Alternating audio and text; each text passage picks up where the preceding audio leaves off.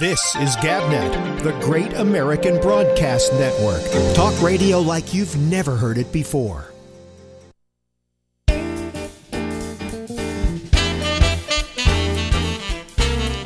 Oh, yeah. Hey, everybody. Guess what? It's the Ramble. Yes, it's the Ramble. And it goes from now until midnight. Yes, now until midnight with yours truly, Alex Bennett. And we're on the east coast of the United States, so whatever time it is where you are, just adjust. And it's about, I don't know, 5 after. What is it, 10 after? What is it? It's 5 after 10 o'clock on the east coast of the United States of America. In about a half hour from right now, we're going to check in with the Citizens Panel. But right now, we're going to check in with one of our old friends. Ladies and gentlemen, once again, from San Francisco, California. We used to call it San Frangima. It's Larry Bubbles Brown. Hello, Larry. Hello, everybody. Hello, Larry was the name of a very unsuccessful television show. That was McLean Stevenson. McLean Stevenson, and it was considered to be one of the biggest failures in television in those days. And I think that was after he left MASH, right? Yeah, it was the show he did after he left MASH, and decided that he was going to have his own TV show. And he came up with this thing, Hello, Larry. I can't even remember what it was about. Was he in radio on that? Yes, you're right. He had a radio show, like a morning radio show.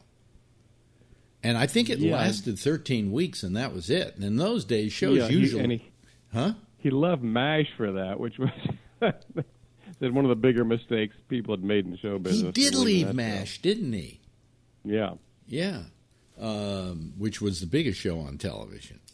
But anyway, I don't think it only lasted like 13 weeks, and in those days, you usually got, 26 weeks before they would decide, we don't want you next year, But it was that bad that they... So it's one of the well-known failures of the time. What were some of the other great TV failures? I remember... Well, My Mother the Car stands out as one of the most famous ones. With Jerry Van Dyke. Jerry Van Dyke, and the car's voice was played by Ann Sheridan. And supposedly his mother dies and is reincarnated as his car. I'm amazed that anybody was even able to sell that to a network. But in those days, you got to remember, you had the Beverly Hillbillies, you had all these shows that were nitwit shows.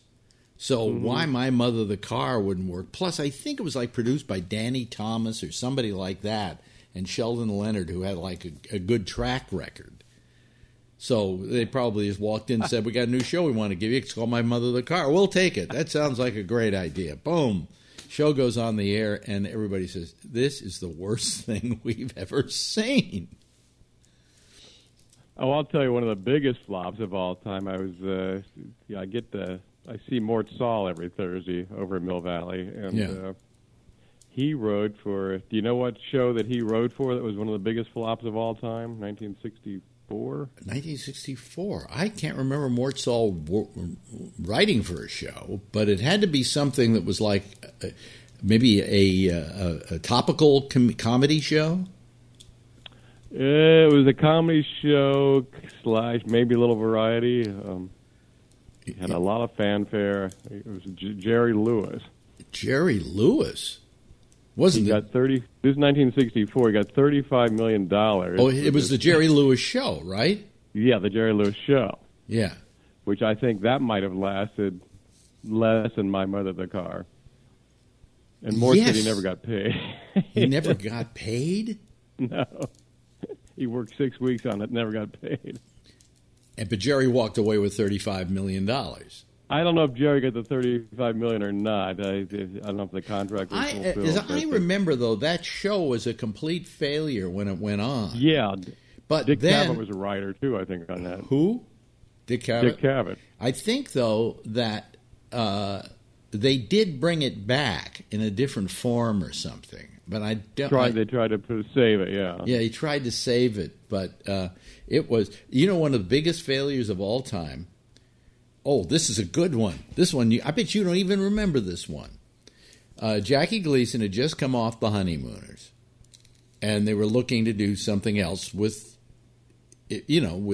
Jackie Gleason. So he said, well, I'll take the time slot and I'll put a show in there. So they said, fine, here's tons of money. Go do it, right? And he comes up with a game show called You're in the Picture. And I can't even remember how. I've not heard of that one. I don't know exactly. I can't remember exactly how the game was played or what the premise was, but it was something about putting people in pictures of famous things, and you got to figure out what the famous. If I can't describe the show to you, you can have an idea how bad it was as a game show. They did one episode, and the next week, Jackie Gleason comes back on, and he's sitting at a table. They've got a tape of this. Go to YouTube. I bet it's on YouTube. Okay. He's sitting there at a table with a cup of coffee, or maybe it was a drink or something. It was something he was drinking out of a cup. And he looks at the audience and basically says, boy, last week's show was the biggest bomb in the history of television. And wow. I'm coming on this week to apologize to you. And that was his mea culpa on this horrible thing that had been done just a week earlier. So that was a major failure. I'm trying to think of what other major failures there were. There was a show that was so bad that they ran it on the East Coast, and it was canceled before it got to the West Coast. Was that done by the guys who did Laugh In? Slaughter, yeah, it was Turn On. It's called Turn On. Yeah. I knew a guy who wrote for it. Now, who did I know that wrote for it that told me the story about it? How he came in the next morning after the show was over, and there could have been tumbleweed going through the offices. Yeah. I wish I could have seen it. I think it made it to the West Coast. It may not have, but it was canceled after the first night. One night, yeah. And these people, again, from people who had a track record. They over at NBC, they were doing Laugh-In. And, if you're ABC, wouldn't you like to have the people who do Laugh-In do a show for you? And so sight unseen, they said, go ahead. And they did a show called Turn On. I'm trying to remember who the writer was, though, that I knew that wrote for it. I can't remember now. But he used to always tell the stories about how the next day was just it was dreadful. Nobody called him to tell him the show had been canceled, so he came to work. We got to get a copy of that one. I think there are copies of Turn On out there somewhere. I met Slaughter once. I did some show he was doing on the comedy boom, and he was an interesting guy. He in the 50s he managed Martin and Lewis. Yeah. So he had some great stories. Then he produced the first Laugh-In and made a fortune. And then I think he produced Turn On. I think he did. Yeah. Yeah. And it was. Well, wait a minute. Let me look here. Here you can. This is a great thing about today. You got IMDb. I used to have a book that had all this stuff, but now you go into IMDb, and you simply put in "Turn On," and it will tell me everything I wanted to know about. Could be 1969 or 70. Well, this is the only titles that I have for Turn On is 2018. That's a show. It's not a show. Turn On, 5 titles. Wow, it's not here.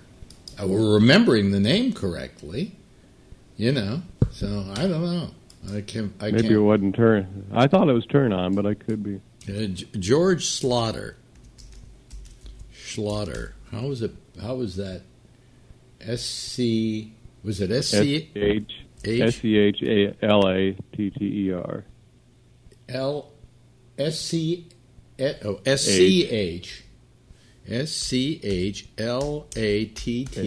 Oh, here we go. George Slaughter. Roland Martin's Laugh-In. But what else did he do? Filmography. I don't want filmography. I need a producer. Okay. Rona Martin's laughing. Shape of Things. Dorothy Cher. No, it's not here. Maybe he paid somebody to get off his resume. Here it is. And seasons 1 and Episode 1. Episodes 1. And it had, let's see here, Teresa Graves, Bonnie Boland, Hamilton Camp, Tim Conway. Was there anybody? Chuck McCann. I think that's the guy who kept telling me the story about it. Was Chuck. He always used to talk about it. Okay, I think was it on a Thursday night? Yeah. And let's see here. Full cast. See full cast. Okay, writing credits. Here we go. Maybe the writer, series writing credit. Oh, there was just one person. Wow. It was a gigantic failure. One night. And the year, may as well... 69 or 70, right? 69 or 70. The year was... 1969. Okay. And the episode, since it's only had one episode, was... It doesn't say what the date was on it. But the one episode. That was it. You know. I'm trying to think. There was another show that there were a couple of shows that... Diane Carroll was a black singer-actress, right? And she got a deal with NBC to do the Diane Carroll show. Do you remember that? And yeah, I think she was she the first black actress to have a show? Black person to headline a primetime sitcom, okay? And that thing only lasted a couple of weeks. Because it didn't work, because America wasn't ready for a black lead. But it wasn't that it was a bad show. That's the terrible part about it. I wish we could say it was a horrible show, so what if she was black? But no, it happened to be a very good show. Okay. And it failed because of that. And we've had some failures recently, but I can't remember what they were. They do like, they come on and they do one episode or two episodes, and then the network just decides we're not going to take a chance on this. They can't think, Seinfeld never would have made it these days. Well, I was going to bring that up. Seinfeld absolutely wouldn't have made it, because Seinfeld was, in fact, it may not have even made it out of the testing rooms. Because supposedly it had the lowest test scores of any show they had ever run in one of these. They have these like preview theaters, and they bring people in and they give them a thing to push when they're laughing and when they like it, and a thing not to push when they don't like it, And then they come out with the score on what people thought of the show. And it was the lowest scoring show in the history of testing. Well, if you see those early episodes, they're really bad. Well, they weren't bad. They just were trying to find themselves. But somebody at NBC, to begin with, nobody remembers, the first season of Seinfeld was only 6 episodes. Yeah. And the second season was only 6 episodes. It wasn't until they moved it to Thursday nights in the third season that it started to catch on. And by the fourth season... It was a smash, but it was because somebody at NBC believed in it, and I think that was Brandon Tartikoff believed in it, and fought for it, and fought to keep it on, and believed that it could, if it got the right time slot, it would work. And what happened is, for those 2 6-show program series. They didn't have confidence. I think that's what they didn't have. And when they finally got moved to Thursday and they were given a full pickup, they suddenly started, finding themselves and feeling confident about what they were doing. And as it turned out, it then turned out to be what some people say was the greatest sitcom ever.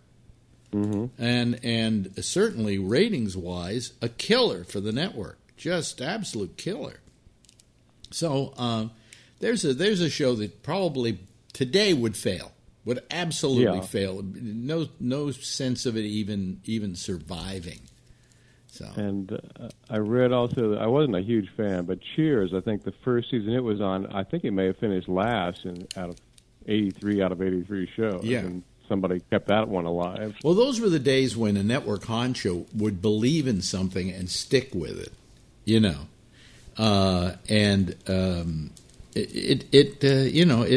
It worked. It absolutely worked in a lot of these shows. Seinfeld needed time, and most of these shows needed time. So it's a strange business we work in. But I'm trying to think, were there any other failures you can remember? Major failures? The ones we mentioned. I'm trying to think. I love the classic failures. Well, the thing is that what was great about these failures is that they were monumental. You know, today, if they may be monumental failures, but they're never figured out to be that because they're gone within 3 weeks and they're just shunted to the side. Plus, the reason they went is because they weren't getting ratings. And if you don't get ratings, nobody's watching, then nobody's going to miss it. Right? So there's no big deal out of it.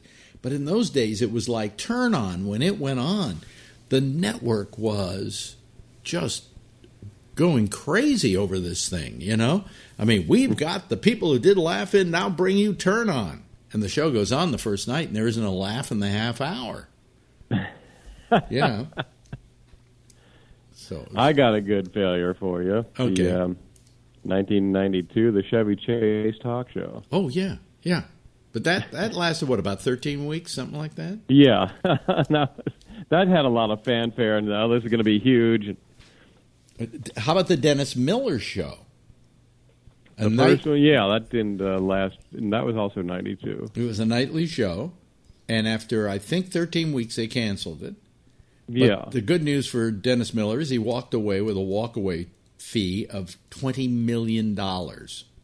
Really? Yes. Wow. You know, and nobody remembers this one. Here's a failure for you. That was a failure because the talent didn't realize what his talent was. The Jon Stewart Show. It was a nightly. Oh, before the Daily Show. Before the Daily Show, nightly show on syndicated, and I think it only lasted maybe 13 weeks, and then CBS put Stewart under contract in case Letterman ever left to do that show. It was the Letterman Show. But Letterman never left, and he had the contract for a couple of years and was getting paid really good money not to do anything. And finally, he just let it lapse, and he went over and did the Daily Show, which was a roll of the dice. Because you're going over to cable, over to, hardly watch cable network, and he starts the Daily Show, and it's a huge success. So, from failure comes success. And who did he replace in the Daily Show? He replaced. Wait a minute. Hold on a second. I'm trying to remember. It was. Oh God. This is another guy that made a bad decision. And he was supposedly very, very difficult. Who was it? Craig Kilborn. Craig Kilborn, right? Who got his own talk show and then left that and then disappeared. Yeah. Kilborn isn't doing much of anything lately, is he? I never heard of him. No, he had that talk show and he wanted more money and he left. They didn't give it to him. And he got replaced by Craig Ferguson. Yeah, and Craig Ferguson was doing well for a while, but then I don't know. He tapped out too. I heard that he was steamed that he thought he was going to get Letterman's show, and that's why he left. Well, I hear stories, about Craig Kilborn. I don't know if it's true, because everything you hear in showbiz is usually wrong. Well, to begin with, CBS hated him. They hated him because he was a... there's nothing worse than a reformed drunk. There's a certain because all the things that made them an alcoholic still exist, just they're not drinking anymore. They're usually just smoking. Yeah. And he supposedly was, they did not like him because he was very difficult. And at one point, he said, I want my contract, for contract renewal, I want more money, blah, blah, blah. Okay, fine. And I want a guarantee that within 3 years, you'll get rid of Letterman and put me in his place. Kind of like the deal that Conan had. Yeah. And they said, are you kidding me? We're going to keep Letterman on there as long as he can possibly keep working. He makes this network a lot of money. Well, I'm better than he is, and he's an old guy, and blah, blah, blah. And he was literally trying to bully his way into hosting that show. And, he hadn't done that great with his own that he gave them any reason to want to do it. So he was a very difficult guy. And they got rid of him, and they put in, what's his name? James Corden. Do you realize there are 3 Jims working late-night television? There's Jimmy Kimmel. Fallon? There's Kimmel, Kimmel right. and Fallon. Yeah. Your name has to be Jimmy in order to get a late-night slot on one of the networks. Or it's got to start with a J. Jay, Johnny. Very important. There was Johnny. Yeah. Jay Leno. They're all Jays. Jack Parr. Yes. Let me see here. Well, Buddy Lester wasn't. That was. You remember? You don't remember Buddy Lester, do you? I don't remember Buddy Lester. That was the original late night show on NBC. It was called Broadway Open House. And it starred Jerry Lester, not Buddy Lester, and Dagmar, with music by Milton DeLugg and his orchestra. And every night they would go on and do the show. And then they stopped doing that, and they got replaced by The Tonight Show with Steve Allen, which then became a huge success. And then they didn't know what to do after Steve Allen left, so they put a show on called America Tonight. And Phil Coates, who was a news guy, was one of the hosts of it. And I can't remember who else was a host. And it was kind of like, it wasn't a news show really, but it was a show with interviews. It was a little more serious than Allen was doing. And that wasn't working. And they kept punting for a while until they found Jack Parr, and they put Parr in there. And Parr did a couple of years, not a lot of years, but he did a couple of years and was just a huge success. And then they had to find somebody else, and they found this guy named Johnny Carson. But he couldn't take the job until his contract at ABC was over with. So who replaced Jack Parr taking over The Tonight Show until Johnny Carson could do it? Merv Griffin. I know that. There's Merv Griffin. Okay. Yeah. And when he didn't get the job permanently, he just went off and started his own syndicated show for Westinghouse. So there's a lot of history. That late night thing is rife with history. And then, of course, the whole Conan being put in there, getting rid of Johnny, putting in Conan after 3 months. Dumping Conan and putting Jay back in there or something. It's just a mess. Let me see. Jay got it because he pushed out Carson. His manager got Carson pushed out. And then Jay had it for several years, and then they pushed him out because they wanted this young Conan kid to take over. And he did it for 3 months after they built him a whole studio and everything out at Universal in California. And then Jay, they wanted Jay back again, so they took Jay and put him back again after having him do a 5-night-a-week show at 10 o'clock. Do you remember that? Yeah, I remember. And the first night it got unbelievable ratings, and then it dropped like 90% the next night. Something like that, yeah. It was unbelievable. And I want to tell you, folks, the reason why Bubs and I are enjoying talking about failures is being one ourselves. We like to know that other people have had worse gaffes than we don't have. want to be alone. We've never seen the big time like that. They have, and they failed at it. Hey, listen, we've run out of time. How about that?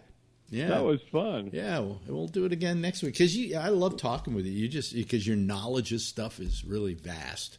Mine's only half. I got a little, but not as much as you. That's why I like the tab. It's like only you would know about this stuff about TV and. Well, no, most of I think my reach is half vast. So, anyway, hey, thank you. Talk to you next week. Thanks for having me, buddy. I'm going to do some research on Turn On now. This is GabNet, the Great American Broadcast Network. Talk radio like you've never heard it before. And here we are, ladies and gentlemen. We're ready to go, and it's time now for the time when we go to the Citizens Panel. Let me see here. Let me open up Skype so that people can call me. There we go. It's what you call a self-operated show. Oh, what do you know? Brian's calling right off the bat, ladies and gentlemen. Hello, Brian. Hello. Yeah, but you're mobile, so we really can't see you, so I'm not even going to go to the screen yet until somebody calls so we can get a picture from. You're calling really early tonight. Yeah. Well, figured it'd be later. Oh, I just got out of work, so. Yeah. Longer night than usual. Your phone is a little iffy tonight. It's kind of like not sounding decent. It's kind of like cracking up on us or whatever. Let me just tell the audience that last night I was so proud about how this camera looks and that we've gotten it so it's really clear. And then I looked at the playback and it was blurry because this camera has an automatic focus on it, and it kept focusing in and out. So I turned off the automatic focus so it should look great. And tonight I have cleaned up the back here, and I moved the on the air sign so you can see it. And then I also lowered the lights here, have a light in front of me so that it's a little moodier and a little nicer. But Brian can't even see that, so anyway. So how you doing, Brian? I'm doing all right. Yeah. The phone is a little on the kind of hinky side. Do you think you could wait till you get home to give us a call? I guess so. Yeah, do that because it's not sounding all that good. Okay. Okay. All right. And let's see if we can get some people on who are actually going to send me some video. If you want to use video, you've got to go with Skype, and you go over to Skype.com, download Skype, and do what they say, and then call us at GabNet Live. That's our ID. Here now, we do have somebody, and he's raring to go. Let me just bring him up here. There we go. There he is. First guy every night. Scott Boddicker. Hi, Scott. When somebody else calls in and I get knocked off, I'll log out and come back. Automatically before you even say anything. Yeah. Easy. Yeah. So what's up tonight, Scott? Oh, not much. Just There was another day at the office. There was something I was thinking about Texas yesterday, and now I can't remember what it was that I was going to bring up to you. Our crazy governor? Huh? No. It had something to do with it had something to do with broadcasting, but I can't remember to save my life. Okay. Yeah. So how's everything in Plano, Texas? Not too bad. Kind of humid today. Kind of southern breezes bringing up the Gulf air and whatnot. We've yet to really have spring. Wow. Here we are. What is it? It's the 10th of. We're a third of the way now through May, and we really have only had a couple of hot days. Yeah, I think I saw today you're around 61 or so, and maybe 59. Yeah. And then it's supposed to rain over the weekend. I want, and then probably summer will come, and we will just be ghastly hot. So yeah. Anyway. No, but I just been out working on the yard. I worked for about 2-3 hours out in the yard trying to straighten it up for, still picking up leaves and planting flowers and shit, whatever. Picking up leaves? What, you didn't do that in the fall? No. I don't do. Wait a minute. If the leaves are these fall leaves from the fall that you did? Oh yeah. Well, this is in some areas that are like in the corners and the edges and whatnot that don't matter much. Okay, because to my way of thinking, you can't. Well, now here comes Rob, and we lost your picture, Scott. So click it in again. Hello, Rob. You there? I'm here. Yeah, show us some video. Or don't you want to show yourself again tonight? Oh, there we go. He's going to show himself. There he is. Scott, call us right back. This always happens. Scott's always the first one to call, and then when somebody else calls, nothing. All right, bye. Yeah. Funny because I see him. You see him? Yeah, I did. I saw him, and then you weren't seeing him, and then he stopped. He closed his camera again. I don't see him now. Yeah. Well, it does matter whether I see him or not because it's what the audience sees. Right. Watching Facebook Live. So if we don't see him, I mean, we don't have to see him, but it's nice. Here we go. Here's Scott Boddicker calling. Now, if Scott will turn on his camera, I bet he pops in very shortly here. There we go. See? There he is. That's what you get for being early, Scott. But I always appreciate doing that. I'm going to be the last one next time. Yeah. Well, now you freeze every now and then. Yeah, that I see. Yeah, it's like right. Look at that. Oh God. Well, anyway. We can still. When you talk, all of a sudden your picture isn't clearing up. Who's clearing up? I would love to get somebody from Skype here in the studio one night. Yeah. So I can actually grab him fondly by the throat. You got a better chance of winning the New York lottery. And saying to him, "Will you please watch what happens with your goddamn fucking program?" But that's never going to happen. Nah.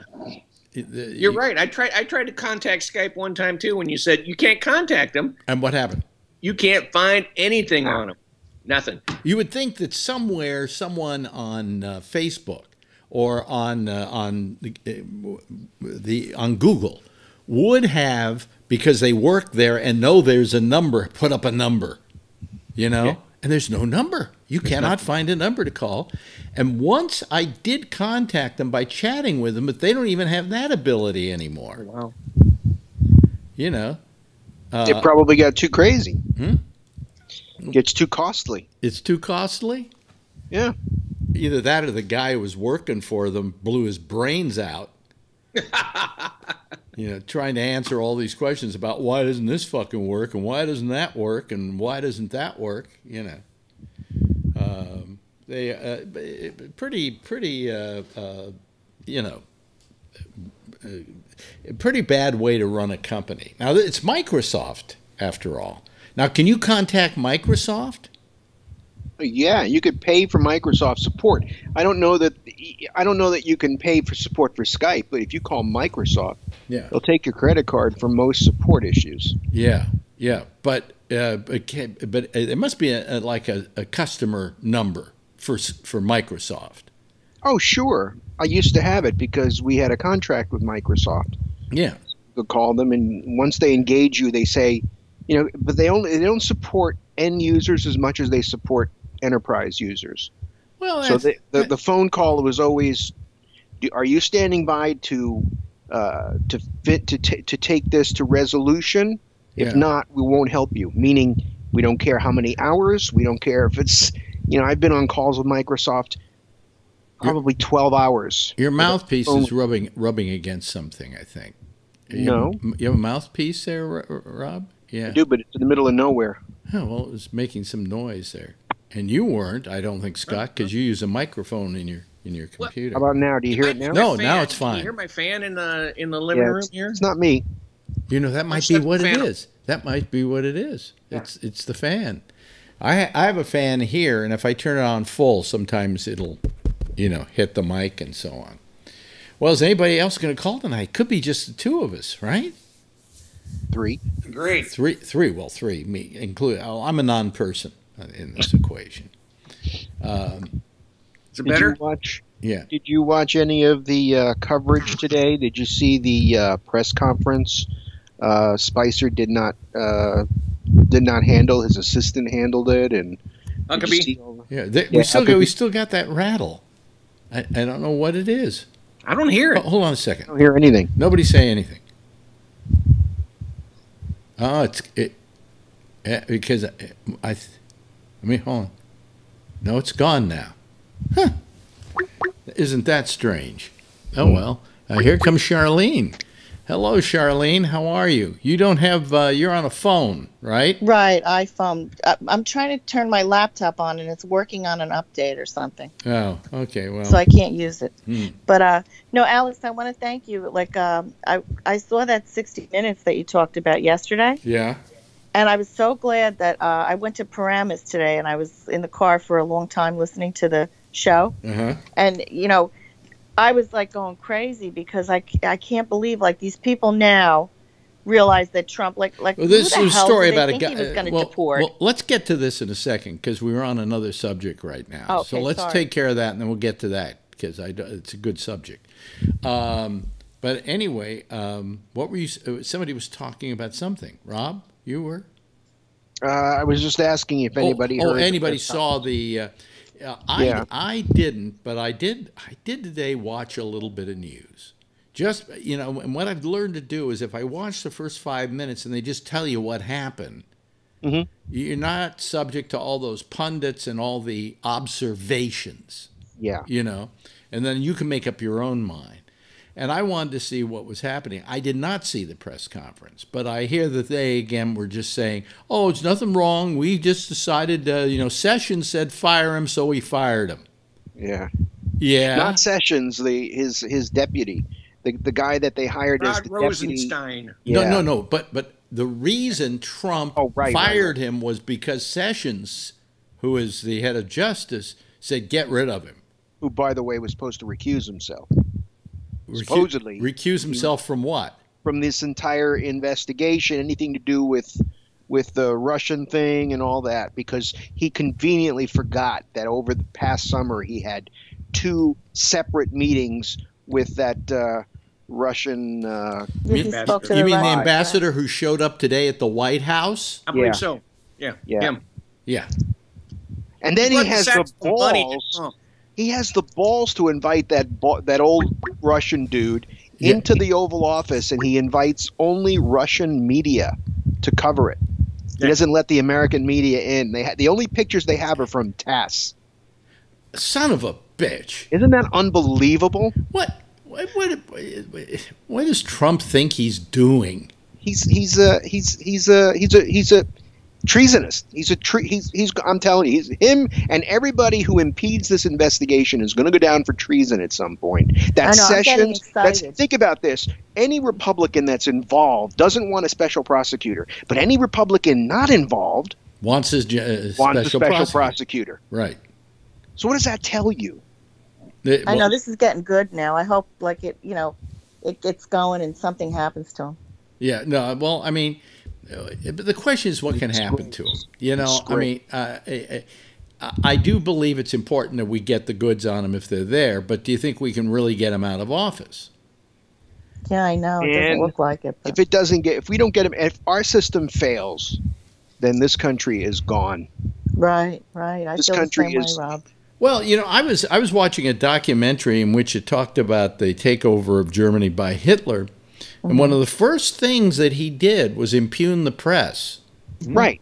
And go after the press and make the press completely ineffective. You know. Not that I'm comparing Trump to Hitler. I wouldn't do that to Hitler. You know, but I mean, it's just that we immediately in the first 100 days, we see the image of a lot of things that have gone before that weren't good, you know. And this is way worse than Watergate. In that Watergate was, you know what, the Republicans wanted a special prosecutor when Bill Clinton was staining a blue dress in the Oval Office. But now they don't want a special prosecutor. Go figure. Yeah. Why is that? This would be a treasonous event. Yeah. Why would that be? They were so worried about Bill getting blowjobs in the Oval Office that they had to have a special prosecutor. Right. Yeah. That makes no sense. And this, because they're guilty. This we don't have a special prosecutor for. Right. Oh, we don't need one either. Yeah. They're still arguing. Why is that, Phil? Will you explain it to us? Can't. Don't know.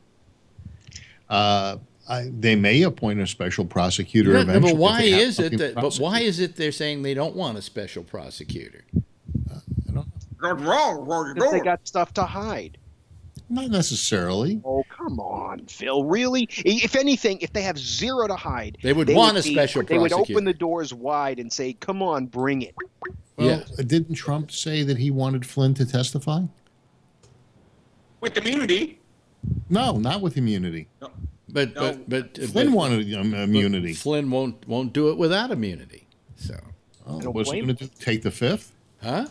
What's he going to do? Take the fifth? Exactly. Sure. So how are they going to appoint a new guy, or are they still trying to keep Comey in or something? I heard he got like an email that Trump didn't even fire him in person or something. No, he got a regular envelope that was delivered by his former bodyguard. Yeah, but Trump didn't say you're fired. But the way he found out about it was on television. Yeah, but he was in California. Well, that's no excuse. You tell him first before you tell the press, before you go anywhere in front of the public and to say it. You sit down with him first and you tell him. The things that I read said that Trump was very angry at Comey for days. Yeah, because he's finding out things. Firing. Well, he may be very mad at Comey, but you still don't fire the guy on television. You know, that's he's mixing up his current job with his old job. Yeah.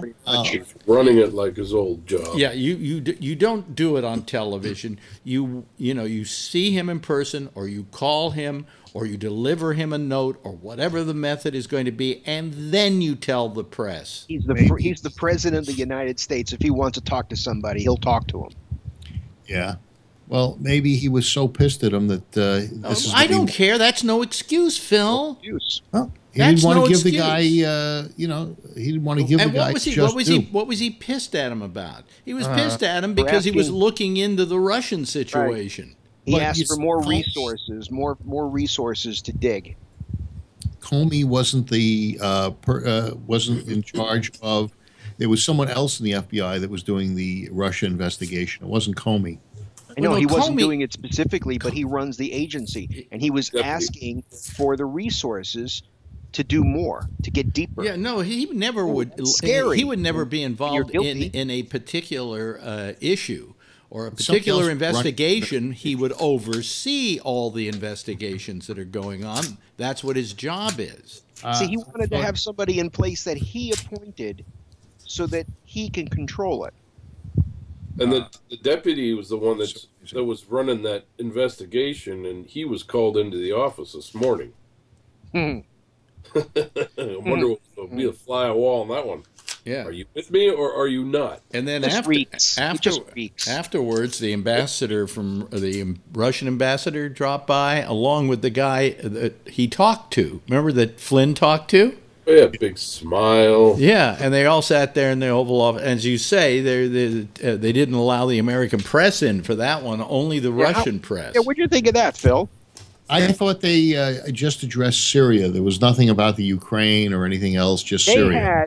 They had just the Russian press in the Oval Office. This is one of those things where they sit down in a chair and he sits down in a chair, right? And then they take a press picture of what's going on, and they talk to the press a little bit.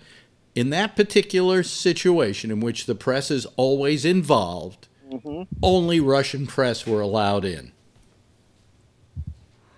And then, Alex, I saw something where the American press asked those, two Russian guys, and they got mad because they were asking them questions about, like, did you tamper with the election? And they just, put their hands up like, oh, get out of here, and then they walked away. Yeah, one of them laughed. Right. They were mad because the American press guys started pushing them on, did you hack the election and all that. Yeah. How would the Russian guys, the news guys, know that whether they hacked the election or not? No, it wasn't them. It was the ambassador. I meant the American No, guys. it wasn't the news guys. The Americans, I guess as they were walking out, they must have asked them that, right? Yeah, the American press was asking the Russians. As they were walking out, because they weren't in that. They walked away. They weren't in that photo op. Yeah. Yeah. So you just laughed. And Chuck Schumer you aren't even beginning to feel a little uncomfortable, Phil? If this were, you were worried about, you guys made such a big deal about Benghazi. Mm-hmm. This is treason. You're making a big deal. There's nothing here yet. There isn't even any smoke. You have the propaganda arm of our mortal enemy into the Oval Office. Hey, it was a Ponzi scheme. Look. Why does our mortal enemy get more privilege at the White House than our allies? Well, no, but wait a minute, Tim. I have to take you to task on that.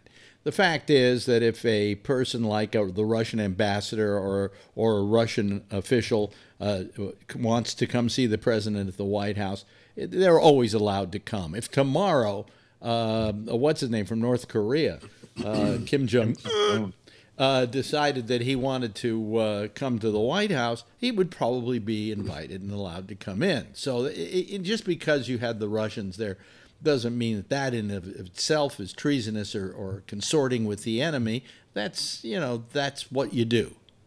No, it's just bad optics. No, I agree with you. It's just bad optics. The day that they fire Comey. Yeah, I would have canceled that if I were him and said, let's do it another day. Things are too hot in that area, and and the optics are bad. You're right. The optics is the best term. The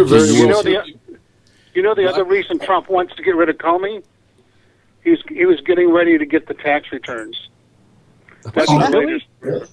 Yep. Yeah, and they're saying that there could be Russian implications on the tax returns from where his cash. So now they've got to the point of having a reason for that. And the guy that wrote the book about the FBI says 75% of the people at the FBI are angry, and then 25% of them are fearful. Look, they fired Comey to say, you guys in the FBI, we're coming after you. Okay, but let me ask you this question, Tim. When Comey was going after Hillary, what was your attitude about it? My attitude, I hated him for bringing it out in the public until I found out that he tried to release public information about the Trump-Russia investigation, but he was stopped by the National No. I'm asking you about when he specifically, for instance, said that he was, investigating Hillary and those emails. Right. Wait a minute, and it literally was fucking up her election. Okay, how did you feel about it at the moment? Did you feel I wish they'd get rid of Comey? No, I feel that he should have been investigated for violating, the ethics rule. Don't tell me you didn't at the time, like every red-blooded lefty in America, wished that somehow they could get rid of Comey. That Comey had done absolutely. And they did. Okay, so yeah, and the funny part is one of the things that that Trump cited was his handling of Hillary Clinton. Bullshit. That's the one reason. How many times? He lauded his cover. By the way, he did say Comey was doing a magnificent job when he was running for office, and this whole thing went down with Hillary Clinton. He said Comey's an honorable man. I love Comey. Comey's terrific. Yep. You know what else stinks? What stinks? Wait a minute, Kevin. Let Kevin talk, because Kevin doesn't talk that much, and I want to hear what he has to say. Did you see the letter? I mean, the letter in the first end of the first paragraph. Yeah. Distinctly points out that I know you told me 3 times that I'm not involved in the investigation. Why would you put that on a fucking resignation letter, a termination letter? It just stinks, like Rob was saying. Cover up. Yeah. CYA. Exactly. Yeah, but do you think he? Hi, Jeff. How are you? Jeff? Good. How are you doing? Good. Just turn on your camera and we'll be just fine. Yeah, there you go. I don't think he wrote that letter. Do you think he did? Do you think he wrote that letter? I don't think so. There's not enough words in it. So who is so if indeed you're putting in information like you told me you weren't going to blah blah blah blah blah, who in the administration wrote that letter and felt that was important to put in there? Somebody it sounds like somebody who's as stupid as Trump is. It's a cover. It's a cover my ass. It was written like a campaign letter, not a government executive letter. Yeah. It was written by a campaign PR person. Yeah. Because something that his people could understand at the rallies. That was written so the people at the rallies could understand it. It was not legal whatsoever. So let me ask you, because last night when we went on the air, we just found out that Trump had fired Comey. And I said it was going to get stinkier. Do you think it got stinkier today? Yes. Why, why, Charlene? Well, I know I saw Chuck Schumer, going on and on. Like he was talking, in the Senate and talking about it. And I think it looks bad. It looks like he shouldn't have fired him like that because it looks like he knew something and, Trump got rid of him, hoping he's going to go away and whatever he knew or something is going to go away. Yeah, Jeff. I think it's going to stink when the Republicans start talking about it. And they are. And if they're not involved, but they're not publicly. They are. I heard one tonight on CNN talking about it. I wish I could remember his name. He's not involved in the government right now. He's not involved in the inner circle. It's only those in his appointees and the majority leaders of the House and the Senate and people in the White House who are not for the special prosecutor, so to speak. But there is some. That was the beginning of Nixon's downfall when the majority leader said we're going to get rid of him. Look, remember? As soon as and these Republicans who are sticking by him right now will widen the gap and step away when they start to feel the pinch of the midterm elections. Right, but they still think they're going to get something out of it.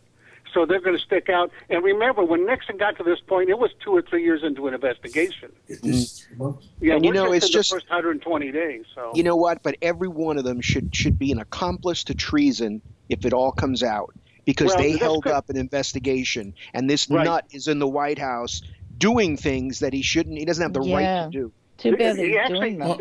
This is grounds for impeachment because it's obstruction of justice. Right. If he's actually being investigated, it's obstruction of justice. Now, he's doing all the things Putin wants him to do. That's why he got his little gold star from Lavrov today, because he's destroyed the SCOTUS. He's destroying the media.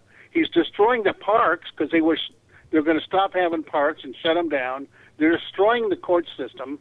He's having Trump do all Putin's dirty work and ruin us from the inside out. And here we are. We should be taking care of sick people, the chemical bombings in Syria, and we're fighting among ourselves. And we're not. And why aren't we going after hackers? The people that hacked, they're still hacking. We should have a summit of everybody from the Silicon Valley and the White House. Yeah, but you're dreaming, Tim.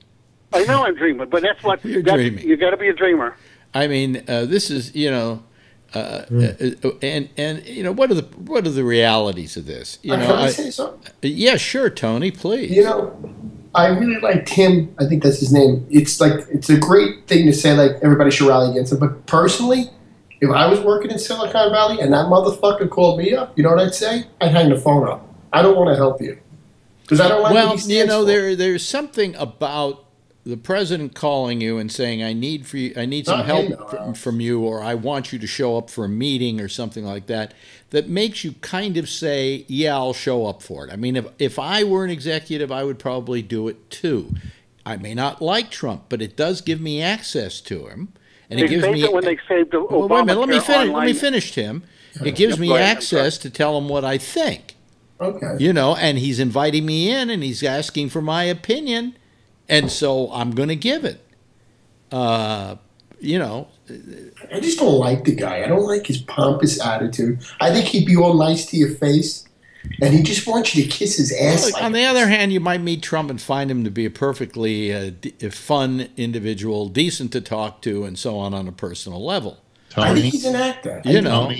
I'm sure at Birch's Garden, Hitler was great to hang with. Tony, Trump told me he didn't like you. You see? But Alex, I don't. It's just. I'd have a beer with him. He'd be real nice. You'd have a beer with him. Well, it's just that he's not qualified to be president. That's all I'm saying, Tim, the point I'm trying to make here is we have to, in all of this. Last night I was listening, or maybe it was the night before, to Jack and Amy, and they were going about, well, here's what we can do, and then if we put enough pressure here, he'll have to quit, and then Pence will have to quit behind him, and what's his name? In Congress is not going to get reelected if things are bad, and then we can. And I'm going. There are so many planets that have to align for this thing to come out the way you want it to. The fact is that you can get rid of Trump. You got Pence. You can get rid of Pence. You get the you get the Speaker of the House. I'd rather have Ryan in there than Pence, right? Well, you really think you want Ryan in there? He's pretty scary. I think the Democrats could fight Ryan because he's at least rational. That's like saying, what do I want more? The bad knee that I have from tearing a meniscus, or a boil on my balls? Oh, excuse me, Rob. I didn't mean to bring that up. I heard somewhere that Ryan, he dreamed his whole life since high school about taking health care away. If that's a little boy, if that's a career goal. No, he dreamed of it in college. He dreamed of it in college when he was getting Social Security checks.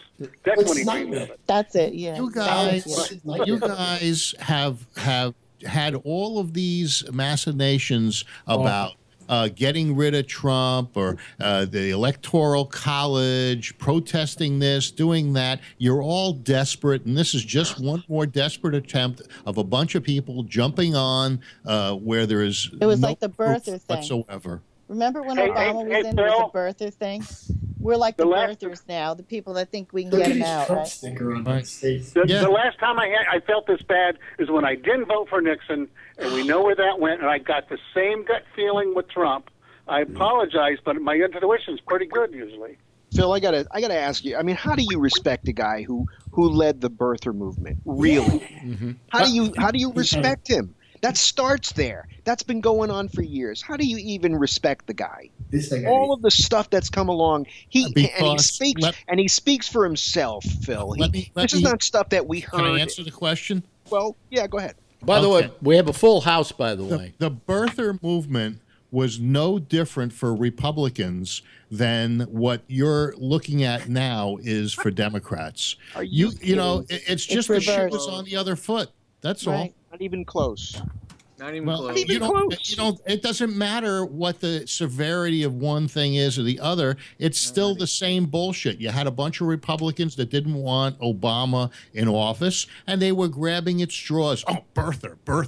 Now, you guys are doing the exact same thing, but you're grabbing at straws because Phil, let's be honest about something. The birther thing was a fabrication. Okay, wait a minute. Hold on a second. What this is a very serious question of ethics, which is being proposed, and the question of whether the Russians meddled in our election. All right, wait a minute. Let me finish. All right. Yes, it's up for question, but there are very definite signs that there is a very definite possibility. There was never a single sign that Obama. Didn't matter. Didn't matter. It no, was it doesn't matter. No, it's not. This fake news. Fake news. Fake news. Right? It was the same. All right. Let's say for a moment that Barack Obama completely, put one over on the public, and that he was from another country, and he wasn't born here, and he didn't have American citizenship. Even though his mother was born in Kansas. No, but wait a minute. Let's say all of that was true. How does that compare to the fact that you got a president that may have been canoodling with a foreign power? Come on, it's the same bullshit. No, because nobody was going to get hurt. Nobody was going to get hurt, Phil. Nobody was going to get hurt by the fact that Obama was perhaps not born in this country. But there are a lot of people who are going to get hurt as a result of the Russians literally de facto running this country. you're missing the point. The point no, I think you are. The subject matter of the vehicle. It doesn't matter. It's the fact that you had a bunch of Republicans that didn't want Obama in office, and they were doing everything. It didn't. Just like the Democrats did nothing, Phil. They did nothing. They were hoping beyond hope that each and every one of these things, whether it was when he was grabbing her by the pussy or when any of these things, they were always hoping that they could bring down Trump. Well, that was some Republicans' hope that they could bring down Obama with this birther thing. And I don't give it any. You're trying to compare. You're trying to compare two things that are in entirely different. To begin with, let me tell you this, Phil. The fact of the matter is that Obama's question of his birth and his birthright was never in. Wait, hold on a second. Don't even nod. You know, was ever in question by the FBI, by the State Department, or anybody else, and that if in fact there was some fire there, it had no relationship to what was going on. You know, you're arguing the item. I'm arguing the premise behind it. I'm arguing the danger to the American. I'm arguing the danger to the American public if this whole thing about the connection with Russia and his complicitness in it is true. Right. And if it is, then I welcome President Pence. You know, but it's got to be proven first. Well, we've got that 9-year-old girl he raped on him. You were born and raised in this country. The 9-year-old boy that you raped. Phil, you can't say that to me because I can sue you, Phil, because I'm not in public office. Pence can't sue me. I can say anything I want to about him because he's in public office. So he can also say anything he wants to about me. You get very much from me. But here's another question I have to ask Phil. Yeah. Phil, aren't you a little alarmed that it's not just the Democrats? John McCain wants an independent investigation. John Isn't McCain he an honorable man? Yeah, he's a Democrat in Republicans' clothing because he's from Arizona. And if he was a Democrat, he wouldn't be. Phil, you are way too partisan. This is an American thing. He couldn't get a position as dog catcher in Arizona as a Democrat. But he's an honorable man who served his country. And he wants it has nothing to do with the fact that he's from Arizona and he's really not a Republican. He is a but he's a registered Republican. Did he run for the Republican presidency? I'm a registered Republican, but I'm much further to when the he right. ran for president, who did you vote for? When he ran for president, who did you vote for? Me? Yeah. I voted for Trump. No. I'm talking about when McCain ran for president. I voted for McCain. Okay. Oh, there you go. Case closed. Bingo.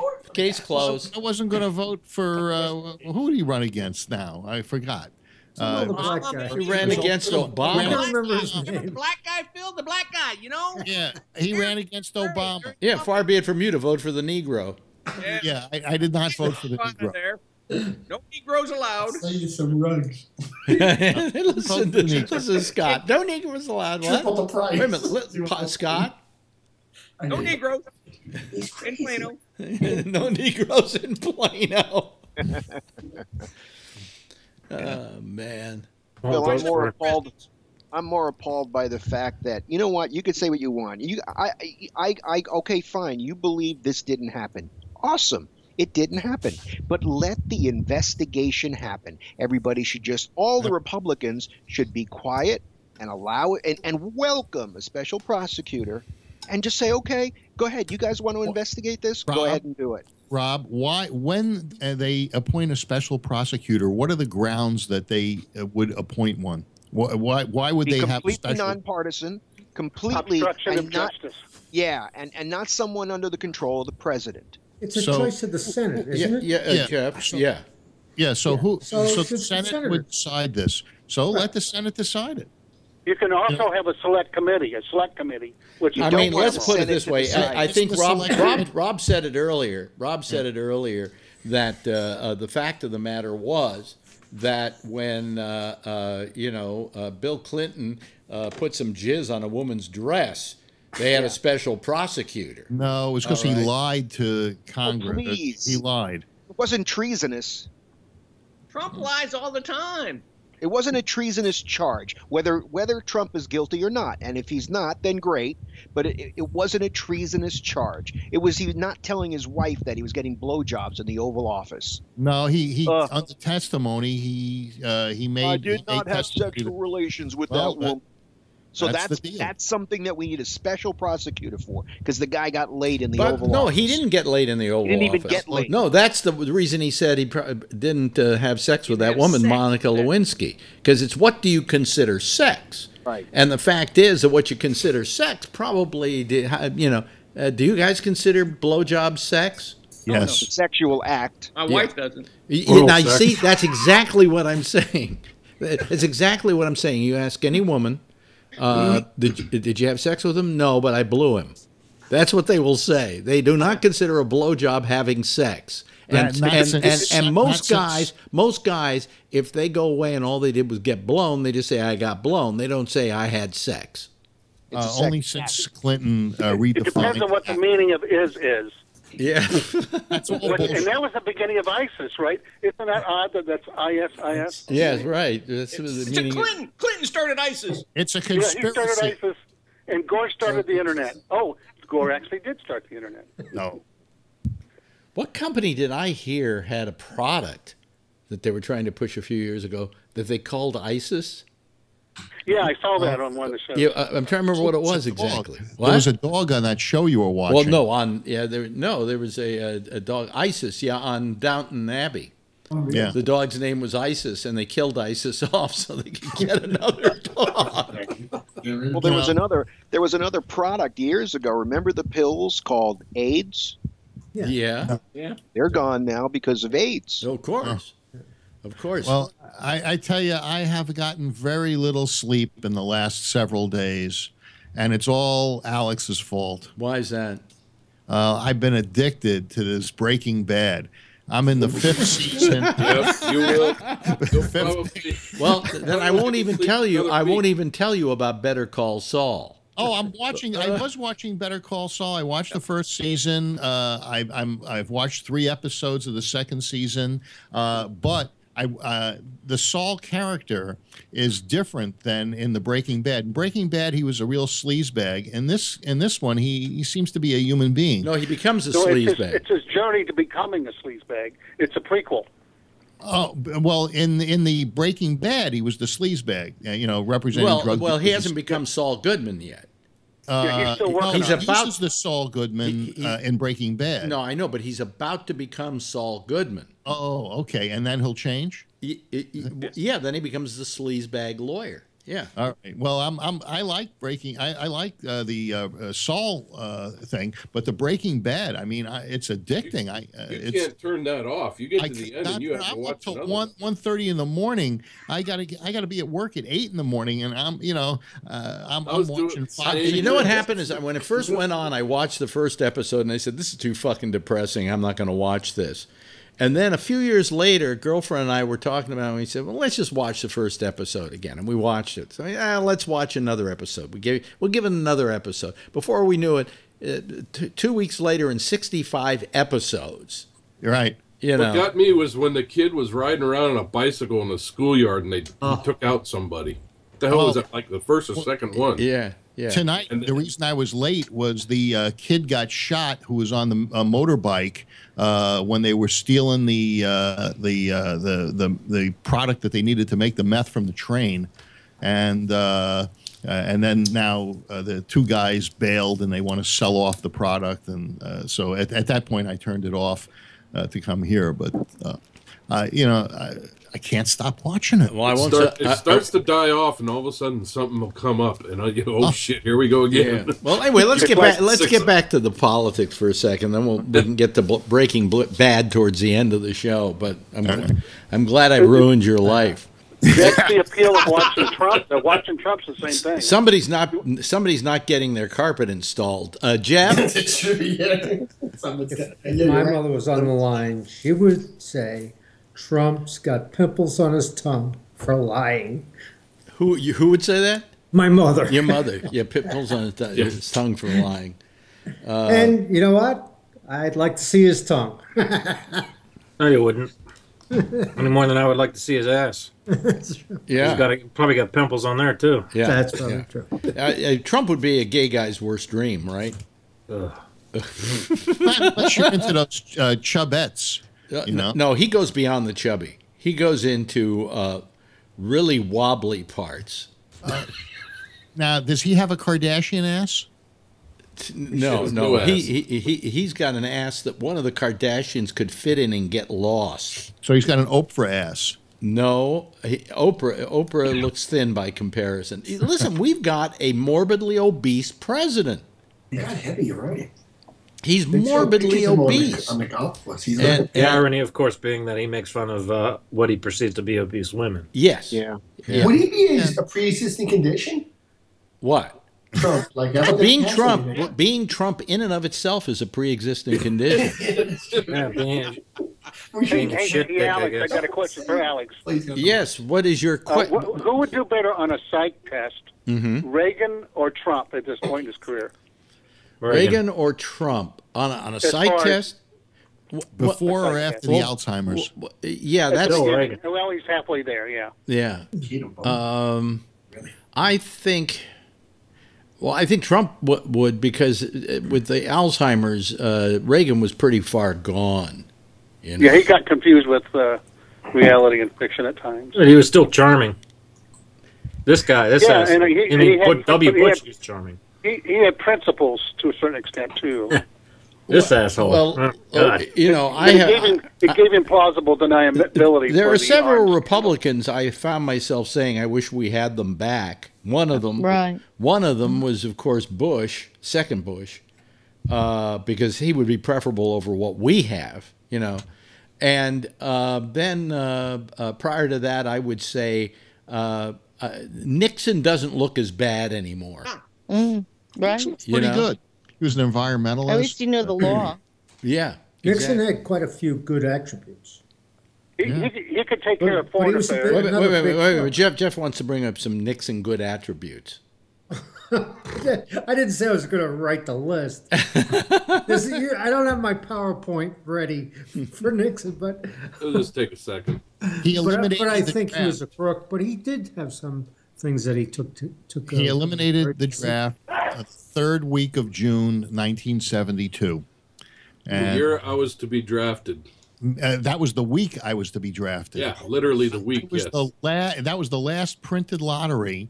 My birthday is June 24th. It was the last printed lottery. That lottery didn't count. I was number 64. Mine was the 15th, June 15th. Well, you're a Gemini. Well, gee, then you might have been able to. What prompted him to do that? And was Muhammad Ali involved with that? No, the war was winding down. They were pulling the troops out. And also the draft was causing a lot of problems in this country. The rallying against that war was predicated mostly by people who were going to be drafted and didn't want to go to this far-off land to be used for cannon fodder. Right. And it became such a headache for the government, so far as prosecuting draft dodgers, so far as all the things that it brought about, that it was better to not have a draft. And so that's it's easier to just end the draft. That's why we've never reinstituted it, because it was just too much of a problem. It became too much of a rallying point for people to go against the war, and that's the amount of sentiment against a war at that time probably holds a record in this country for any war we've ever been in. So ending the draft might have been the biggest mistake we made. In a lot of ways, I said I wish there was a draft, because then we wouldn't be going to war so often, because they'd think twice about the reaction that it was going to get. Right. And the cost, not just the financial cost, but the cost in people's kids' lives. Well, there's a lack of discipline that we've lost in this country, because we don't have the military to take 18-year-olds and turn them into adults. You really think that's you really think that's what it took? Yeah, I think the military grows up a lot of people who just maybe don't do that on their own. Yeah. Well, I think it does. I think it's a rather severe way to have to make people change. Especially now, you lose your arms and legs. Yeah. In a peacetime economy, in a peacetime army, even with the draft, you're still you have them. They're doing things that are positive. You know, they may be building dams and bridges. You know, there's other stuff besides going out and shooting people. What was involved in them ending the draft? How did he do that, Reagan? Was it like? No, it was Reagan. It was Nixon. Nixon. Okay. He did it because he knew it was my week. Yeah, and yes, Jeff. I made a major contribution to doing this. Really? You guys are all surprised, but I'm going to tell you this. I worked on a B-52, and we put mines on top of the B-52, and we mined the harbor of the North Vietnam people, and they could no longer get food and military equipment into their facilities. And that really scared the shit out of them or slowed them up tremendously. Wow, so you did this. Thank you for Jeff. Thank you, Jeff. Thank you for your service. And so let me get this straight. So you were you were stationed, I guess, in the. No. I work for Boeing. Oh, you work for Boeing, and so And Boeing owned the B-52. They designed and built. Oh, okay, but so you didn't physically go out and drop these mines. I thought he was a No. I built all the devices that allowed those bombs to be carried on a B-52. Well, you know what's interesting though. You know, we think about North Korea and how horrible that is, and it's terrible. The North Vietnamese were not terrible. They just felt they were fighting an enemy. And Ho Chi Minh was studied in the United States. He loved America. Their Constitution's preamble is almost identical to the Americans' preamble. And yet we found ourselves at war with these people. Our mistake was going to war with them. Their mistake was they couldn't distinguish between us and the Japanese or anybody else that had come at one time or another and tried to take over their country. We were just another one of those invaders. And so it was a war that never had to happen. It could have been taken care of at a peace table, but we just wouldn't. You know, it wasn't like Ho Chi Minh was this terrible, horrible person who just was bent on world domination. We argued for a year over the shape of the table in Paris. Yeah. You know, a whole year spent on the shape. Yeah. But I mean, what was it ultimately a round one? Yeah, but the fact is, and I don't think we ever really got anything done at that table. You know, so but I mean, it was a war that was. It was one of these things. There was a song once called "We got our feet stuck in the big muddy, and the big fool said to push on." That's really what happened. Is we got stuck in this quagmire and we didn't know how to get out of it. You know, we just put 15,000 advisors in there under Kennedy. Who got us into that? Eisenhower. Kennedy started it. Okay, 200 advisors under Kennedy. Was it 200 advisors? Anyway, it was a small amount. And it just escalated and escalated and escalated. And most of it, you know what that war was over? It wasn't over oil. It was over rubber. It was over rubber. Well, the president was quite the coxman, so. Yeah, right. He needed all the rubbers he could get. I got that. No, but I mean, that was a war that was a totally useless war. So it was worse than the Korean War. The Korean War was a police action. It was a police action, and there was a provocation, a military provocation. But you know, it was not what we think of as totally useless like Vietnam, which was solvable because the party involved was not evil. They were just not evil people. And they looked upon us as evil, and let's face it, we sent over how many people over to Vietnam? 500,000. And how many were there that already lived there? They were fighting for their land, okay? They were fighting for their sanctity as a country. We were the invaders, and we have to someday come to terms with that, to fully understand what we did wrong. Well, we've got the same problem in Afghanistan. Well, we killed 50,000 people in the United States. Yeah. Americans, I should say. 55, I believe. 50,000 Americans died in that war. Right. But, and look how many people in the other countries, the two other countries that were involved. Probably really more of each one. But we've got the same thing that so maybe in Afghanistan. 200,000 people, maybe 250,000 people. For nothing. Afghanistan's different, Phil, in that Afghanistan has a government that basically is, I won't say they're on our side exactly, but they're not our enemies. The enemies happen to be the Taliban, who are kind of outsiders in that country. But look at the Soviets when they were fighting the Taliban, I believe, in Afghanistan. It bankrupted the Soviets, and there's no way they could win. And for for hundreds of years, they've tried to take over Afghanistan or fight in Afghanistan, and it's always been a losing proposition. Well, to begin with, you're talking about the war that. Where we were on the side of Osama bin Laden because it was the Russians against them. And what about the guy was it Afghanistan or was it? Is that 1980? Huh? Was it Afghanistan, Jeff? Yeah. Yeah, 1980, right? Yeah. Who hundreds of years ago? Who was the guy that had the elephants that tried to Hannibal, but that was in Europe. He didn't go to Afghanistan. No, it was in Europe. Phil. Oh, okay. I thought there was, hordes of. Hannibal forged his way through the Alps and stuff. You know. Yeah. What's his name? Marco Polo. Marco was Polo. The first guy who went there. He went the first European to go to. European guy. Yeah. Yeah, and then and that's where he learned how to play a game in a pool. Well, it was, but as much as we wanted to support that government and fight the Soviets and so forth, but this has been going on for such a long time, and it has never been winnable. It has never been. There's no end game in sight. I don't want to see terrorists get a stronghold. It's not winnable because we don't have. It's kind of like. Syria is not winnable because we have no reason to go in there except humanitarian. Right. And that's not as winnable as if you're going in because, they came along and bombed you and now you're going to take care of them.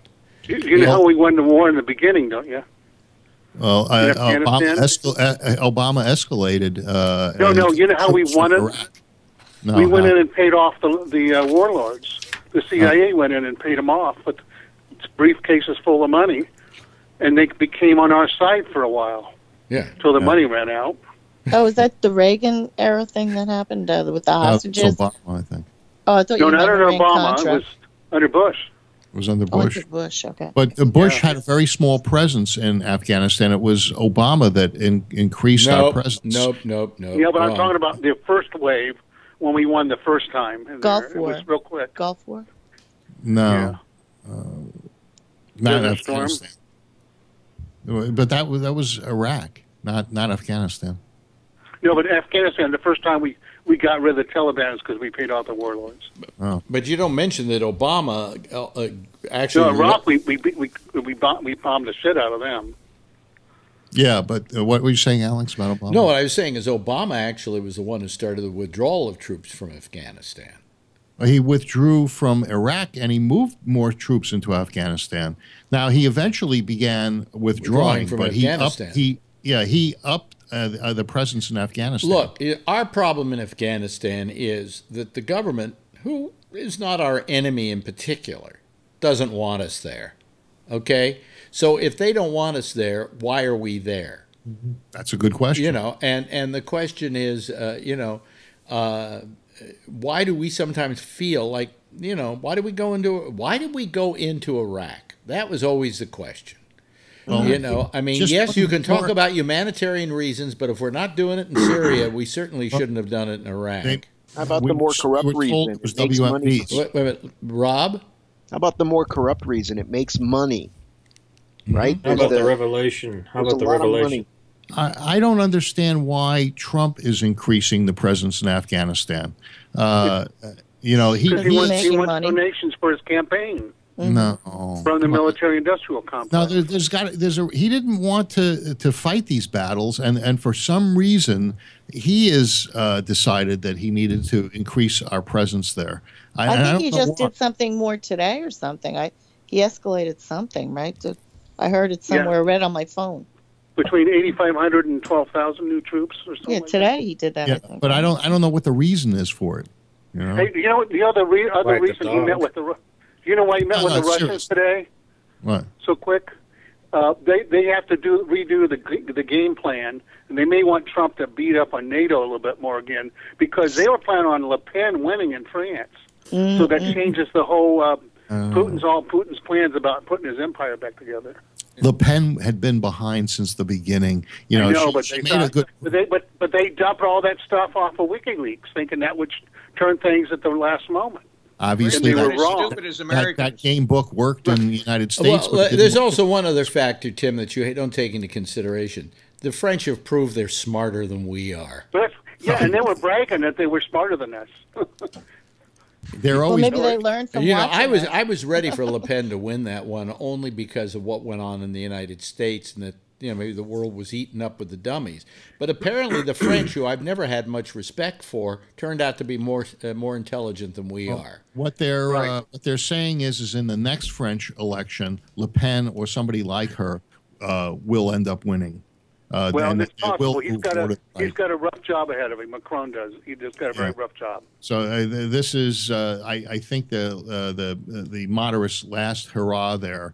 And unless you get all of the guys there, the refugees, it really depends on what happens to Trump, Phil, and whether Trump goes down. What happens, I think, in Europe too. Yeah. How many years does the president of France have before there's another election? I think it's maybe something like 4 years, but you can hold the election anytime you want to. Oh. Because you sometimes you want a vote of confidence from the people, and so then they don't campaign for like 5 years. Yeah, but at a point they have to, absolutely. But but in the meantime, in most of these, I think they can do it in England too. You ask for a vote of confidence, and because you can't run the government anymore if you've lost. You say, I want the elections to be held so I can prove to you that the people are on my side. That's actually not a bad idea. No, it's not a bad idea. I wish Trump would do it tomorrow. Well, and talking about England and Brexit, once they actually pull out of the EU and they see what damage or no damage occurs and what the end result is, I think France will be more apt to want to pull out and go for a more right-wing government. Well, I don't know that it be. I don't know that if a Brexit kind of situation means you're right wing. It there are just some people who feel that the EU has not lived up to what they thought it was going to live up to. Yeah, and there was some fake news. There was fake news involved with Brexit too. That was the beginning. You don't think Putin was involved with that too? Not sure. I mean, it's been going on for a while, and I'm sure he pushed it his way. Yeah, he wants the EU broken up. He wants NATO broken up. That's his grand plan, and he knows how to fire at people. And Trump has just learned how to fire people so far. So is Putin like a Stalin? We have to really worry about him. That he's, that's scary. Smarter than he's more power hungry than anybody. And he's got the money, limited money, but he does have the money personally because it's a kleptocracy over there anyway. Did you hear that he played hockey today and he scored 6 goals? 7. Who the hell is going to 7 goals? Who's going to block a shot that? Now, if I'm not mistaken, that soccer is a very low-scoring game. Oh, is this hockey? Oh, hockey. Oh. Yeah. Is hockey low-scoring? No. He scored 7 goals. I mean, who's going to block his shot? Really? You're going to get – go ahead. And he was the goalie.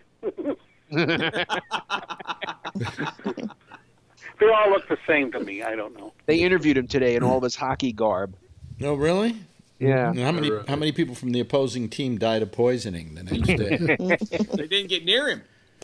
Yeah. I mean, probably no one because he scored the 7 goals. It would be just drastic if we came to find out that all our fears are true. And that, you know, Trump has been...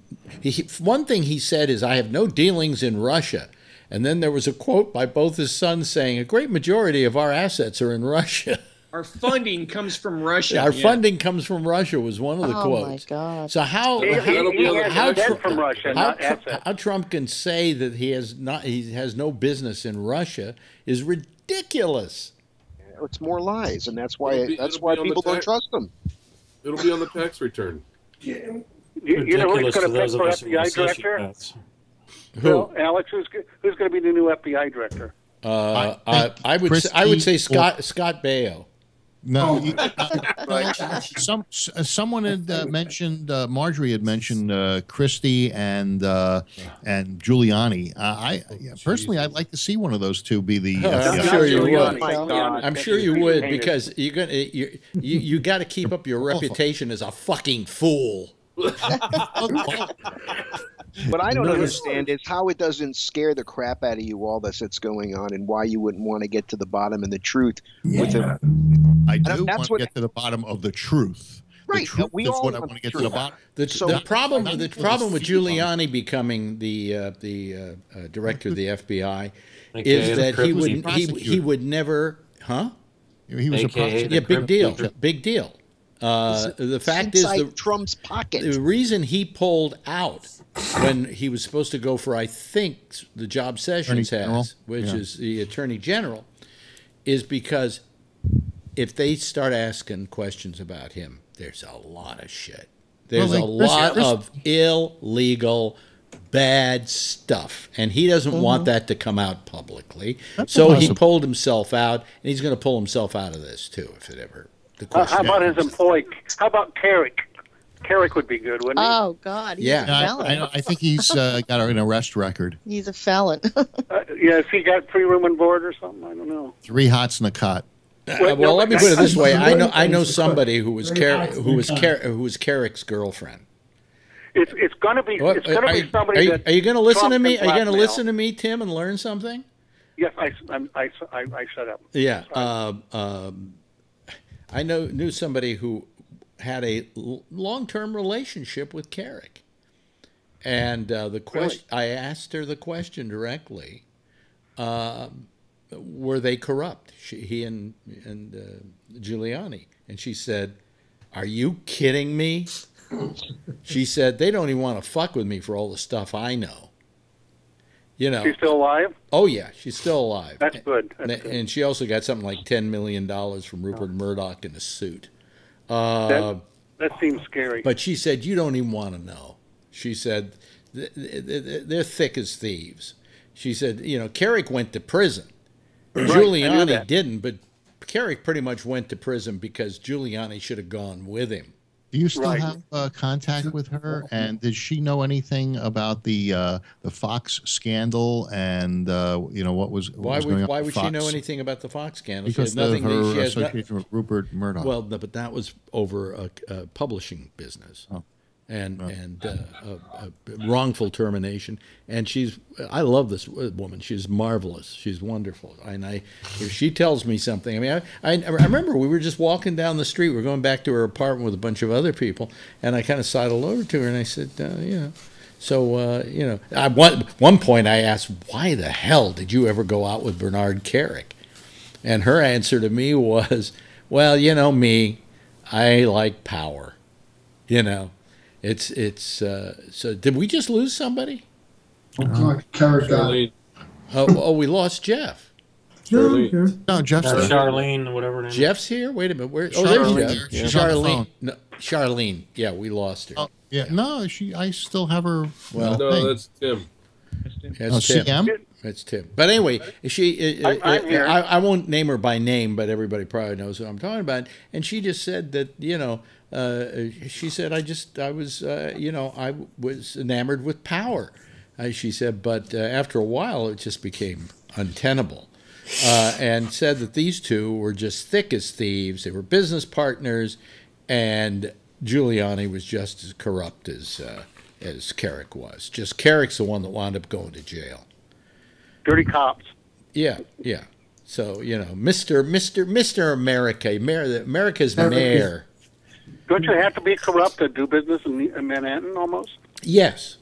Or pay somebody off? Yes. Same thing with real estate? Yeah, oh, absolutely. I rest my case. That's why I don't have any ill will against Trump for his business dealings in New York. I'm sure he had to deal with the mob. I'm sure he did business with the mob because that was the only way you could get a building built in this town. That's what happened to Pereira, the first lady vice president, remember? Yeah, yeah. Her husband was a contractor. And all you had to say is he worked in Manhattan. They said, that's it, in the story. Yeah, but I mean, there was, you always had to line some pockets in order to get anything built in this town. So New York City is almost like a third world country at times. Who's the mayor? Higher up the ladder. It's I think it's less corrupt today than it once was. You know? Who was the mayor in 1970 in New York? I remember Lindsay at 65. Well, I remember Lindsay when I first got here, which was in I got here. Mayor Beam. Yeah. Mayor Beam. I remember interviewing him, and his feet wouldn't touch the floor when he was sitting in a chair. Who? Abe Beam. Abe Beam, little guy. Yeah. And the most senile guy I ever interviewed in my life. I said to him, he says, shall I put on the earphones? I said, no, you don't have to, not unless we take some calls. Okay, well, let me know when we're going to take calls. And then he says, so when do I put on the earphones? He kept asking me this 20 times. When do we put on the earphones? I said, no, you don't need to put on the earphones. We're not taking calls. Okay, I'll put on the earphones. God, he was on oh, man, was he a trip? Being there, to remind you of being there almost. Yeah. It was Chauncey Gardner. Yeah, absolutely. When do I put on the earphones? Your response should have been, when I'm done fucking your mother up the ass. Yeah. Well, now that would be your talk show, Brian. No compliments, please. Get his attention, and maybe it would shut him up too. Yeah, it would shut him up. But did I ever interview Giuliani? I can't remember. I don't think so. I think I would have remembered him spitting in my face while I was talking to him. I talked to him twice, just for a few seconds. He was a very nice guy. Yeah, because you know everything you want to know about somebody in a couple of seconds. Well, he said hello to you, and that was nice. No. I asked him a question, and he spoke in front of our group twice.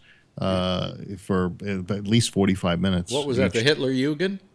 It was our convention. He was a keynote speaker. Did you ask him a question? Yeah, I did.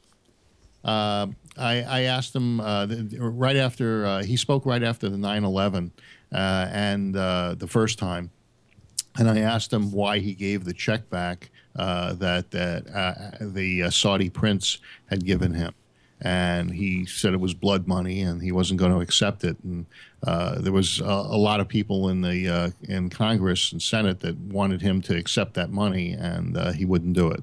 And, he probably accepted today because he doesn't plan on running for anything. Anyway, I guess who's going to run for? Let's see here, in California, in the 26th congressional district, as a congressman. Antonio Zabato Jr. He used to be on my soap opera. General Hospital. He used to be He's on a my horrible actor. He's going to run? Holy shit, it's going to get out of there. You couldn't even fucking remember. Is he a Democrat or a Republican? He's a Republican. He's a big Trump supporter. He was Jagger, right? He came out, huh? He was Jagger on General Hospital. Yeah, he was so fucking terrible. He was terrible. I wouldn't know him if my life depended on it. What district is it, down in L.A.?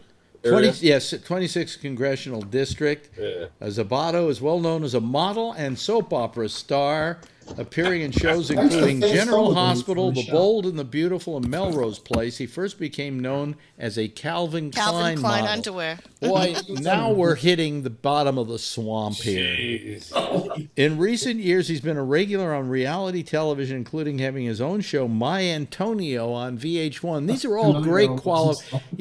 He didn't even have a network show. Was he on The Apprentice too? Yeah, listen, He Alex, also if we can have Trump, we can have anybody. He also appeared on the VH1. He also. Did you hear who wants to run for president? Well, wait a minute. Let me finish this. He also appeared on the VH1 reality show But Can They Sing, an ABC competition, Dancing with the Stars, and ABC's Celebrity Wife Swap. So he's qualified to be president. Or at least a congressman. Yes. Fire Pence and put him in there. Fire Pence and put him in there. Yeah. Is he American? I read today that The Rock is interested in being president. Oh no. Where is he politically though? I don't know where he is politically, but he's saying he could do a much better job than Trump, and he was serious. And he's not like Schwarzenegger. So Schwarzenegger can only be governor. He's a citizen. He could be president. Yeah. Yeah. He can't be president. Well, I mean, I don't know that The Rock probably wouldn't be a more intelligent choice than Trump. That's true. Yeah, and he's a wrestler too. He can body slam Trump. Did you see the interesting headline on Drudge under a picture of Trump? It says, "Dems dream of impeachment," pointing in the West Wing, and more leaks. So and that's what's happening. You guys just are, your dream just like the Republicans dreamed that they could get rid of Obama because of a birth issue. And it's not the birth issue. It's not the birth issue. It was the dream of getting rid of him, just like the dream of impeachment is the dream that you guys are having. Let me go into my reverie for a moment here. Okay, Reverend Alex. Dreaming of a Trumpless. I'm not even world, touching. right? I'm not even touching myself. Yes, Rob. Phil, I have an answer for you right there about those dreams. All of those people, the Republicans, Donald Trump, has the power to make all those dreams go away. All they need to do is cooperate with this investigation, get it over with, and all of that goes away. Is Trump not cooperating? No. He fired the FBI director the guy that was investigating him. He stopped Yates from testifying. They tried to stop Yates from testifying before. Come on. Get out of the sand and look up. Subpoenaed all the documents from Flynn already. This investigation is moving on. Are you saying Flynn is only one leg of this whole story. Well, that happens. Sessions met with Sessions, who's your attorney general, and fired Comey. Met with the Russians. Yes, but he met with him while doing his job in the committee that he was in. What committee was that? No, he didn't. There's a Senate committee. I don't remember which one. I don't know if it was Armed Services or whatever. Wait a minute. Scott seems to know more about this. Scott seems to know more about this than you do. Wrong. Yeah, wrong. What committee was he on? He was on that committee for like 8 years, okay? And he finally meets with them during the campaign. He never met with anyone before that. He had nothing to do with that. It had nothing to do with his job. That's all bullshit, and you know it, Phil. You know it. It's bullshit. Bullshit. Bullshit. What? Bullshit. A little bit of transparency from Donald Trump would go a long way. Alex, I got a proposition. What? Lester Holt is sick. Can you do his interview tomorrow? His interview with who? He's supposed to interview Trump tomorrow. Wouldn't you love to have that interview? You know something? I'm kind of like Ellen. I wouldn't want him on my show. No, a separate interview and syndicate. I think he'd be great. I think he'd do a great Well, job. I think maybe in my day I could have, but I don't think I'm up to the task any longer to do that. Yeah, because you're smart, you know enough, but you're not obsessed with it like we are out here. I guess it's kind of like I always wanted to interview Charlie Manson. And the reason I wanted to interview Charlie Manson is I'd know that in the middle of the interview, Charlie would go a little nutso, right? and start talking in tongues and do things like that. Wait a minute. And then I want. Can I finish, Phil? Yeah, please. Yeah. Thank you. And I always wanted to interview Manson just so I could ask him the following. Just say the following thing to him. When he'd start going to one of these crazy things, just look at him and say, "Knock it off, Charlie. We know it's an act." Right. You know, and that's exactly what I would probably want to do with Trump is go, knock it off. We know you don't know shit. You know? Don't try and con us into all of this. But, you know, if you want to be president, that's fine. Do the job. Go where your heart takes you, not where a bunch of idiots like Bannon and Kushner and the rest of them tell you to go. Do you know how his brother was an alcoholic? Yes. Do you think Trump doesn't drink alcohol? No. Do you think he's drunk with power, though? No. That's a silly simile to make. I mean, his brother had a real drinking problem. The family had problems with. I'm talking about just the obsessive behavior part. The obsessive behavior, I don't know. I don't think necessarily Trump has obsessive behavior. Yeah, because some of the inside leaks are saying that Trump watches this stuff on the news, and when Comey testified the other day and brought up the whole Trump-Russia thing again, and Clapper and Yates, he just got furious and was seeing red and had to. No. There's a difference between that and what you're talking about. That could be. You're what you're talking about here is a man who is so ego-driven that he can't take criticism. Like the reason he wouldn't go to that correspondence dinner was because he doesn't like people making fun of him. No, he can't take it. He has very thin skin. And so, you know, when Comey said what he said, that was probably the first nail in the coffin for Comey. You know, the rumor that got out just today, also tonight, was Comey was caught off the record saying when Trump came out with the wiretapping thing that Comey talked to associates or friends and just said Trump is crazy, just like George Will did in his column in the last week. By the way, whatever happened with that? Trump is crazy. We were going to find out in 2 weeks. Some interesting things are going to come out in 2 weeks, says Trump, about that whole wiretapping thing. Whatever happened with that? Well, he was having him squash the story when that New York Times story came out, trying to quash the story, and it didn't work because he sent people out. Wait a minute, hold on a second. Said that there was credibility to the tapping and the the surveillance. No, not wiretapping. It was coincidental to normal FISA stuff. It was not wiretapping him at the Trump Tower. It's kind of like when they do these wiretaps or whatever. They just scatter shot all over the place, and some of it may have landed in his backyard, but it wasn't that they were going after Trump or they were out to, wiretap Trump. It was the fact that Trump was associated with people they knew were a threat to the country already, and at least his associates were. Now, I heard there's a big story coming out on Manafort tomorrow from NBC, too.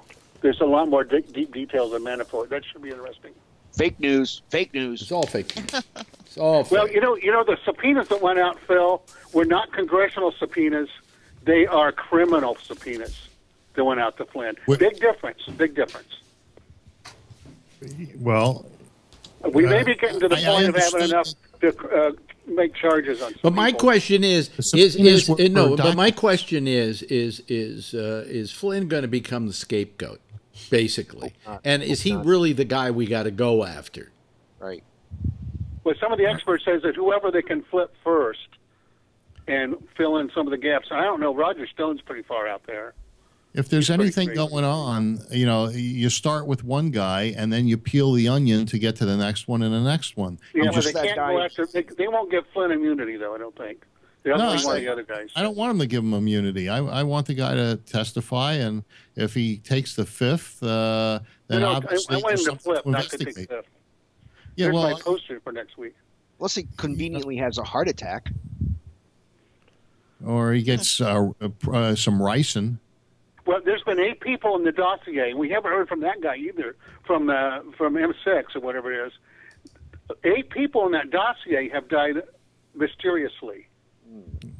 that are mentioned in that pretty exhaustive dossier that they put together on how Russia's trying to, affect Europe and affect America. So, and that's not all against Trump. That's not anything new. No, but they've verified over half of it now, and they probably will have the guy come and testify. We know they're not our friends. Yes, Charlene has her hand up. Charlene has her hand up. I just had a question. Did anyone get immunity in Watergate at all? John Dean, I think. John Dean. Someone said the other night someone said he served jail time, Dean. But he made it. So he did get the immunity. Right, he was the squealer, John Dean. Now I remember. No, he wasn't the squealer. It was an FBI. Well, they made a deal that he would better himself in this if he talked a lot, and he did. John Dean talked a lot. If I remember, John Dean talked because John Dean was upset by the whole thing. Right, he really did not like it. Yeah, and that he wanted to testify and turn state's evidence on the Nixon people because he was upset by what was being done, and also the fact that they were trying to use him as a scapegoat. If I remember it all correctly, it's amazing. This went on how many years ago did this go on? It comes back to me after a while, right? The public thought that John Dean was the rat. And but it turns out, all these years later, we find out it was a disgruntled, was an FBI guy that thought he should have promoted. Yeah, and on his deathbed, released the information. Deep Throat. That was Deep Throat. Yeah, that was Deep Throat. Deep Throat. Yeah, he lived in Petaluma, I think. But doesn't it seem really odd that all the Watergate people are around again? John Dean, Woodward, and Bernstein. And Kissinger with the White House. Kissinger today. It's just all it's like a flashback, man. How old is Kissinger? Is Kissinger old? Very. He's got to be in his late 80s. Maybe older than that. I think he's 90. He's in his 90s. I've seen him though. He's still, I saw the Commonwealth Club. TV today with Trump. Yeah. He's an expert on coups as well because he as a CIA operative. He arranged that one, and was it Peru or the other or Chile? Can I ask a question? Yeah, sure. Might have been Chile. What's your question? Let's say let's say some of this is partially true with Russia and the election. Is this bigger than Watergate then for history? Oh, it's going to be bigger, yeah. Well, I know Watergate was pretty big. I mean, Watergate was big, but it was just a 2-bit break-in. It wasn't anything like treasonous. It was the cover-up. We don't know that there was treason on Trump's part. Now, there may have been discussion between operatives and Russia, but we don't know that it was treasonous. Well, we don't know yet. But all we're saying is this thing could go further than anybody expects. On the other hand, it could die. And if it dies, it's going to die because the operatives in the government are going to squash it. Yes, Charlene. Well, the whole thing with Nixon was he was stupid enough to tape himself, right? Remember, he had all those tapes and everything, and it vanished.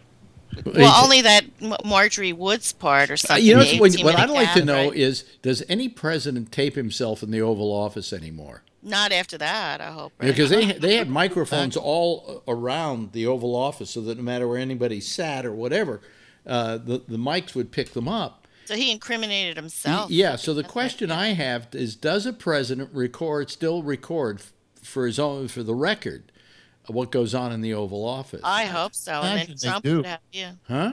Whenever you have a meeting, you want to be able to get a dialogue of that meeting so that what was discussed can be documented. Yeah, that's why the Russian journalists were in there with the meeting today.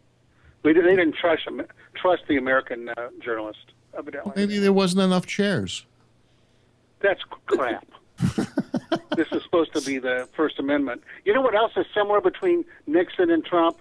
It seemed like at some point he gets a whole bunch of amateur people working around him.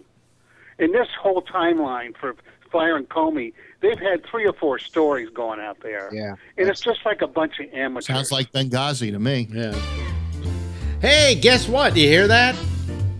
It's our familiar theme song, our closing theme song. Yes, Jeff can hear it. He's holding his hand up to his ear. Like we used to do in radio. Remember that, Rob, when you wanted to hear yourself talk? This is the network. Yeah, this is what you did. That was before earphones. You used your hand. Hey, Rob, thank you so much. How's the boil doing? It blew up last night. I woke up in a puddle of pus. Oh, wow. So maybe you don't have to yourself. You saved yourself $75 copay.